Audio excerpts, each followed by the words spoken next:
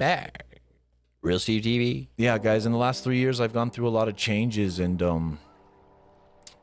I would say 3 years before this, like, so go back 4 years or later, if I would have been doing this then, I would be a different guy in a different stream, and I would be like more egotistical, more douchebaggy, more I'm number one, I'm so cool, I'm the best, because I lived pretty much my whole life up until 3 years ago thinking way more highly of myself than I am, like struggling with arrogance and ego. But this is the craziest part, I didn't know that for all those years of my life. I really didn't even see it or recognize it. And then I relapsed and drank for a year and a half, and then I had to go to detox and get sober again. I'm almost 3 years sober, ladies and gentlemen. On March 7th, it'll actually be my 3-year sobriety birthday. No weed, no booze. And it's been a huge struggle in my life. And that's the first time that I was humbled. Truly, God humbled me when I had to check into detox, guys. There is nothing like having to go to doctors. You know what I mean? Think about this. When you go to detox, you're going because you need medical help, because you're so bad of an alcoholic that quitting cold turkey could kill you. And I was at that point, man. I had drank for a year and a half, the worst I've ever drank in my life. And cold turkey was not an option anymore because I was so strung out on booze, you guys. And when you have to go to a doctor, right? So I go to detox, and it's crazy, bro. I didn't even know how this detox place would work. But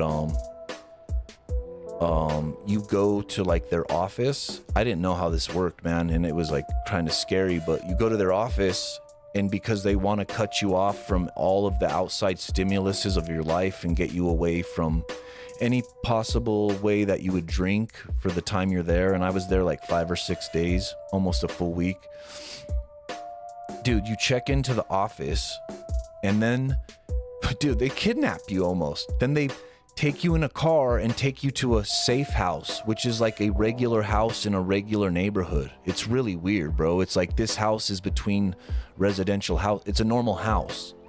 And then when you go into the house, one of the rooms is set up as like a doctor's office, kind of like with the computer and like medications, and there's like always someone on staff, like a medical person there in case, God forbid, something bad happens. You know, if you have a seizure, like that's common when you quit drinking, that you could have a seizure. But they're there, the doctor and the nurses are there to administer meds to you to like bring you down so that you don't quit cold turkey. And then like you stay in a bedroom with like, I was lucky, the house held like, I think like about 10 people. So there was like a few bedrooms, and then like the total number of people that could be in there was like 8 or 10 or something, like 4 guys, 4 girls. And I was so like scared, you know, you're coming off of drugs and alcohol, and you're like, I do not want to be around people. And God blessed me, dude. There was only one other guy for the whole time I was there, and we became like brothers. He was an older guy. He was like 10, 15 years older than me. And he's in the same boat as me. And we were both like, dude, I hope there's no other people coming. And we lucked out because they were just slow that week. And yeah, it was really cool, man. Well, it wasn't really cool. Meeting my friend was cool. Like, I love that guy, and I always will. But yeah, every day they're weaning you off drugs. So the first night you go in, they give you a bunch of drugs, man. I'm not joking, guys. Like 20 pills of all sorts of different things, not just drugs, but vitamins and electrolytes and drugs, pain medication, everything. And then each day that goes by, you get less and less pills, you know, until like the last few days you're completely off everything. But like when I was in that detox house, God had to do that to me to humble me. And I prayed, and I'm like, God, like, I don't ever want to come back here again. And it's the first time I realized like what an arrogant douchebag I had been for most of my life, like most of my adult life, bro. And So sorry for that. I'm so sorry for the people I hurt in all those years. And I'm so grateful that I survived and I can see it now. And I don't ever want to be that guy again. You've been watching Real Steve TV. Chromatic, I had the same view of myself when I was younger. I thought I was better than the top shelf. Bro, it's a very common sin, ladies and gentlemen. I believe pride is a sin. I mean, that's what it was. It was pride. And I don't think anyone should be proudful.